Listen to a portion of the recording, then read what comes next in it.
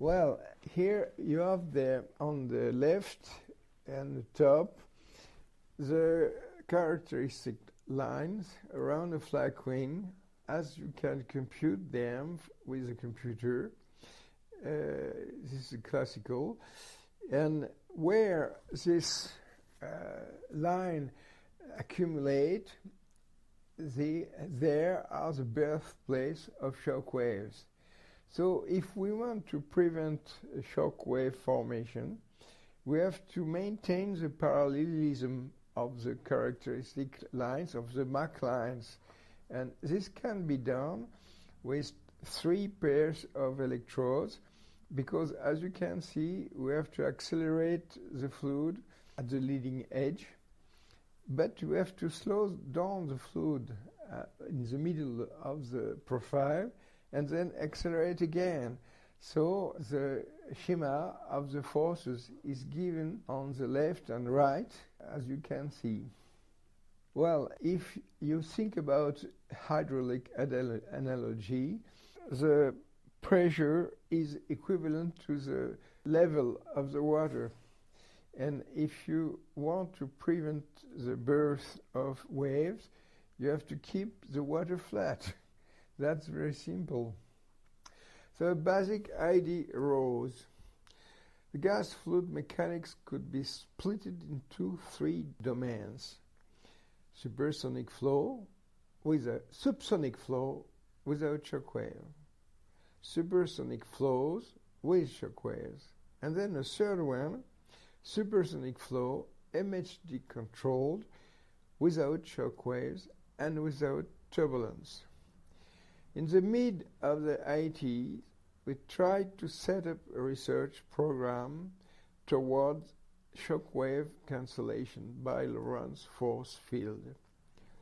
The idea was to find an old shock-driven wind tunnel and to operate in hot supersonic argon with high electrical conductivity and sufficient interaction parameter value. We found the shock-driven wind tunnel in Caen, France. We found high-capacity condensators, ignitron, everything. A student, Bertrand Lebrun, achieved a PhD thesis computing all the required parameters to run the experiment. Well, this is a quite original way how Lebrun did this calculation, for in those times the computers were very slow. I think about a normal computer. We used Macintosh units with 2 megahertz clock and 500K for central memory. So it was absolutely impossible to run today's simulation with such machine. So Lebrun used 6 machines, and we were one of the first to operate a multiprocessor technique, because we had 6 multiprocessor technique, but the connection was obtained with a motorcycle that you can see there.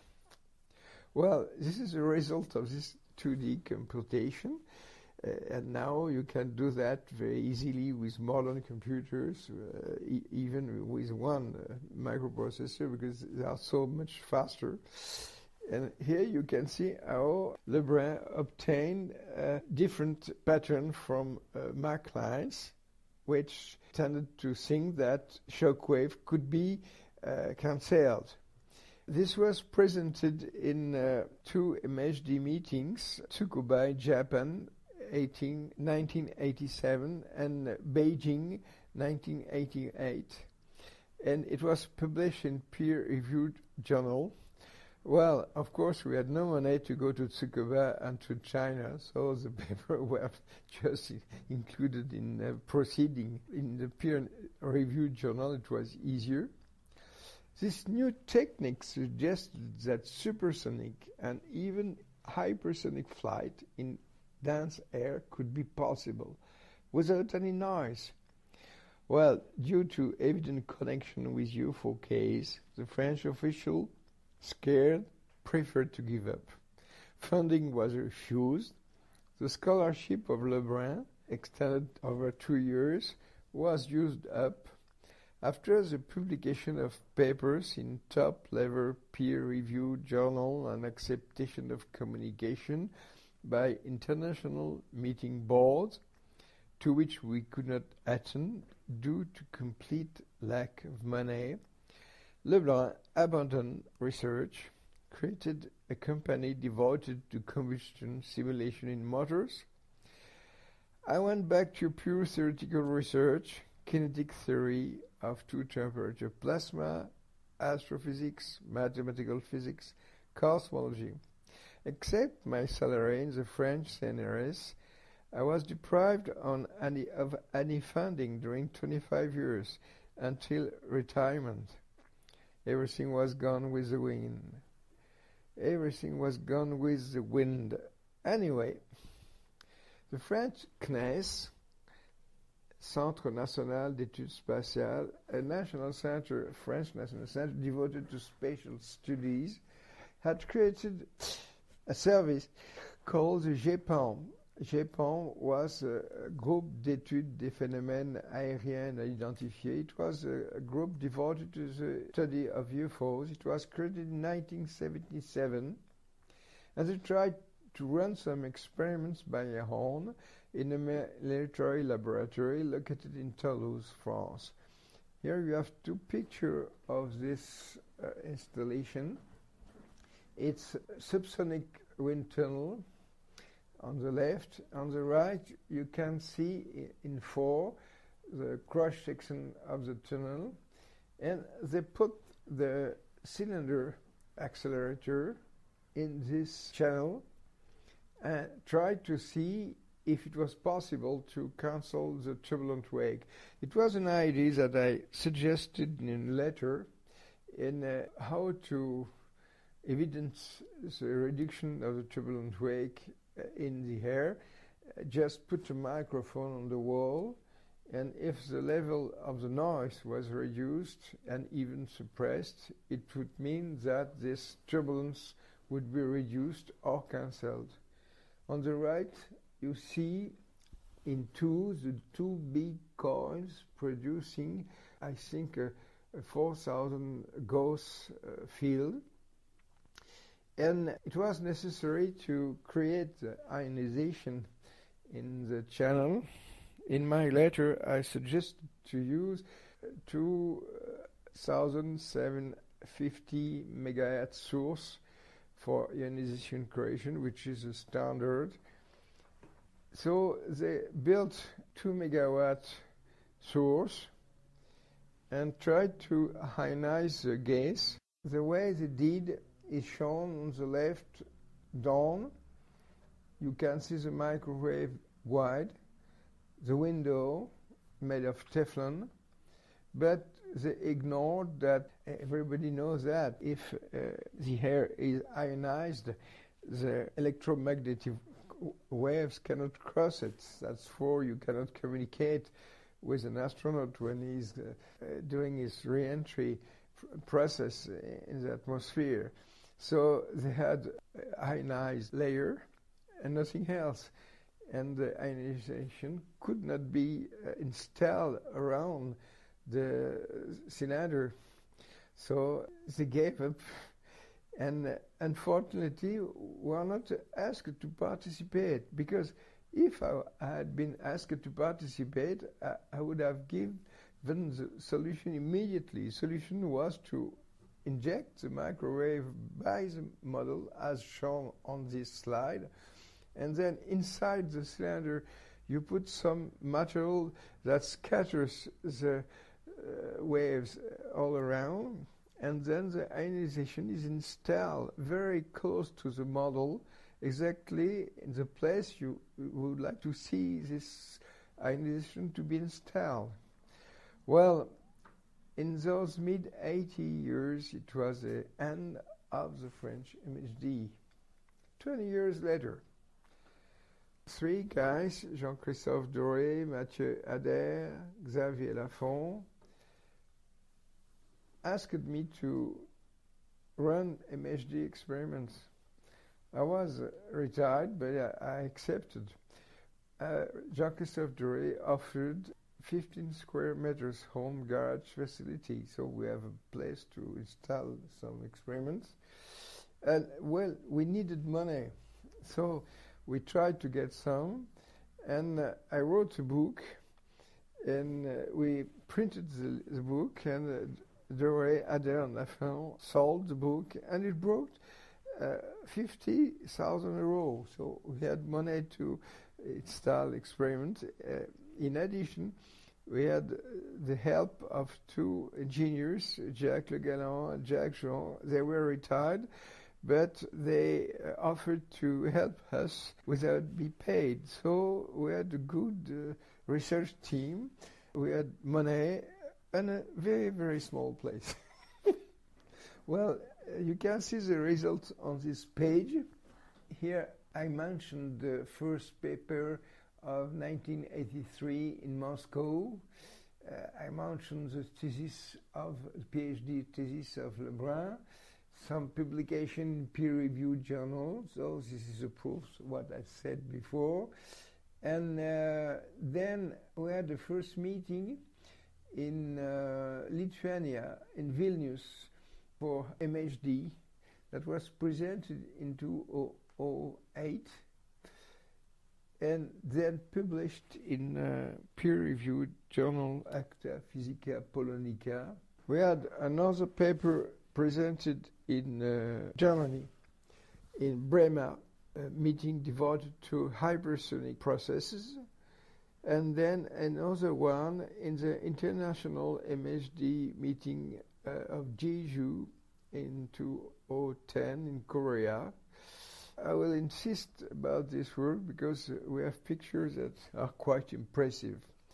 Well, we operated a wall confinement technique by magnetic gradient inversion. It was presented by me and Jean-Christophe Doré. Jean-Christophe Doré built an apparatus with a transparent glass chambers. Experiment in low-pressure gas makes possible to get high Hall parameter with simple solid magnets and glow discharges with moderate voltage. It's also reproduced somewhat in high altitude for hypersonic flight problems. The electrical conductivity becomes the following matrix, where beta is a Hall parameter. Here you have this matrix. In black, the scalar conductivity, in red, the electrical conductivity. When, well, the Hall parameter is low, the conductivity is close to the scalar conductivity. But at the opposite, when we are in high Hall parameter regime, then the conductivity is matrix, but as you can see, its four components are very reduced. The parallel components is reduced by the square of the Hall parameter, and the transverse component by the inverse of the Hall parameter. So you have a tool to create a non-homogeneous electrical conductivity design. So here, this is the plant built by Doré.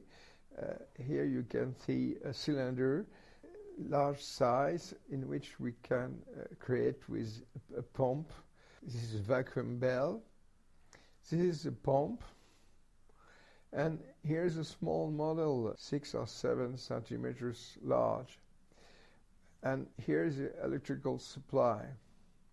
Well, as we use high voltage, it is not convenient to move the things with the hand, so Doré installed an electric actuator in order to move the magnet represented in red. Well, this is another view of the installation with the actuator, the confinement magnet, the disc-shaped model, below the sea, the pump, the electric device. Next slide, an axisymmetric model of a MHD disc-shaped aerodyne put on a cylindrical solid magnet. We use solid magnet because if we would like to produce a field with a coil, the intensity would be too large, so it was easier to do that. On the top of the model, you have a belt of segmented electrode, and in red you see the line for magnetic field. You see that this line expands. So if we want to make the current flow from A to B, the magnetic pressure will tend to push the discharge away, and that's exactly that you can see on this picture, because here you have the electrodes, segmented electrode in B at the top, and a continuous electrode in A. And here you can see the characteristic pattern of the discharge. So we wanted to keep this discharge close to the wall. So the idea was to modify the geometry. Here this is more precise. You can see the glow discharge, the segmented electrode, and the magnet.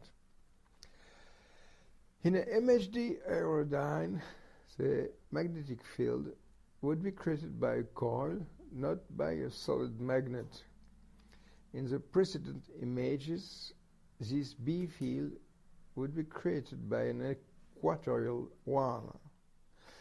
In order to keep the discharge close to the wall, we had a second coil with opposite electric current. This modifies the magnetic geometry so that the magnetic field is maximum at some distance from the wall. Then the magnetic pressure will press the discharge close to the wall. In other terms, back to the matrix form of the electrical conductivity, the discharge will follow the minimum resistance path. This second coil effect is simulated by a second solid coil with opposite polarity. Here you can see the intensity of magnetic field. The strongest is given by the color yellow, and here in white we have represented what behaves like a magnetic barrier. So this is the expected magnetic wall confinement expect. Here we have computed the value of the magnetic field and the value of the magnetic pressure. Left you have the value of the magnetic field. As you can see, it's maximum in B, and it's correspond to this part of design.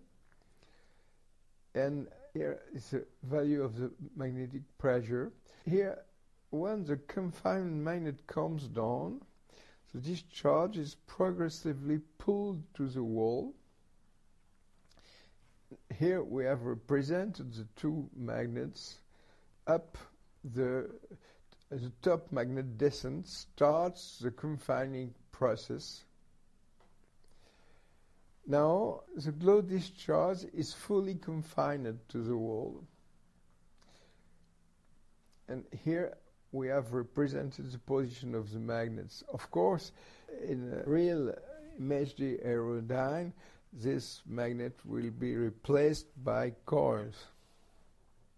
This is another view where you see the actuators, the confinement magnet, the segmented electrodes.